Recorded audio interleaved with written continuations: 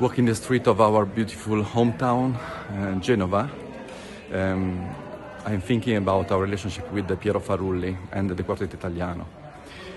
I always remember the reason why I started to play in string quartet was because I listened to Der Schumann third string quartet, in particular the slow movement. That always struck me so much. I really wanted to play with that kind of sound, that kind of depth.